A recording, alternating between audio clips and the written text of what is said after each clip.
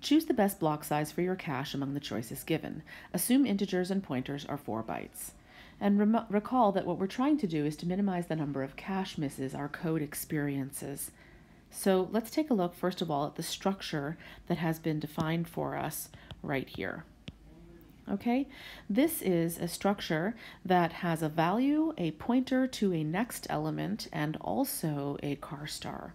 So each structure in memory is going to look approximately like this.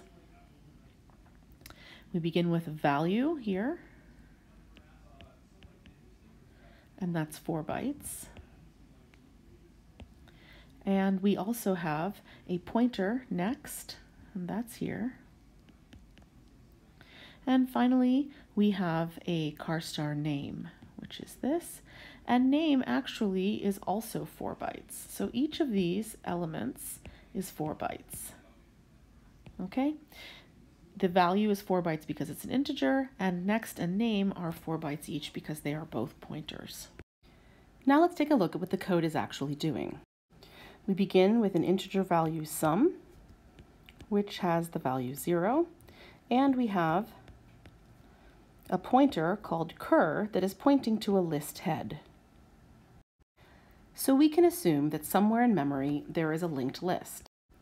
The head of the list is located in memory here, and we can assume that we have a value here.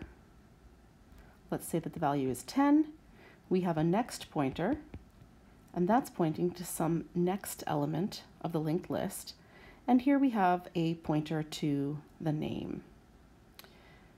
The next element of the list has a similar structure. A value, maybe the value is 7, a pointer to the next element, and so forth. Notice that a linked list does not always have all of its elements contiguous in memory. An array has all of its elements next to each other, whereas a linked list could be jumping around memory. In fact, you could have a future element that could actually be pointing back to an earlier address in memory. Now what the code is doing is traversing the linked list and summing up all of the values. So to begin with, the sum is 0, and after the first iteration of the loop, the sum has the value 10. Now we get to the actual question that's being asked. What is the best block size for the cache? So since in all of these cases we're grabbing data sizes that are 4 bytes, so the value and the next are 4 bytes each, I'm going to immediately cross out 1 byte as a reasonable size for a block size, because we wouldn't want to be asking for 4 bytes and then having to take up 4 elements in the cache for these 4 bytes. That just doesn't really make sense with the granularity. Only if you were exclusively operating on characters that were never contiguous in memory would a 1 byte block size make sense, and that's certainly not what we're doing here.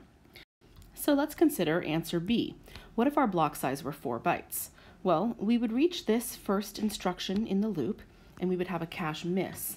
And we would take the 4 bytes in memory here, and we would bring them into a cache. Now, when we encounter the next instruction, asking for cur next, we would also incur a miss, and we would then have to bring these 4 bytes into the cache. So you'll notice that having a 4 byte block size in no way offers a nice prefetching effect for you. You missed when you tried to access value, and you missed again when you tried to access next.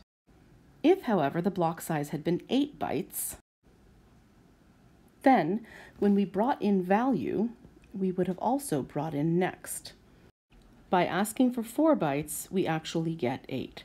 So here in our cache, we would have a single block, and the first 4 bytes would be the value,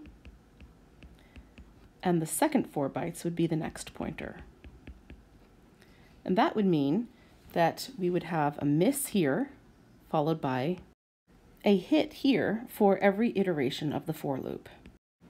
So 8 bytes is looking pretty good. And if 8 bytes is good, is 16 bytes even better? Well, what would a 16 byte block size bring in for us? It would actually bring in not only value next, but name and whatever mystery 4 bytes of data live after name in memory. And now we have to look at the code we have here and ask ourselves, do we even need name And do we even know what these 4 bytes are after name? We don't.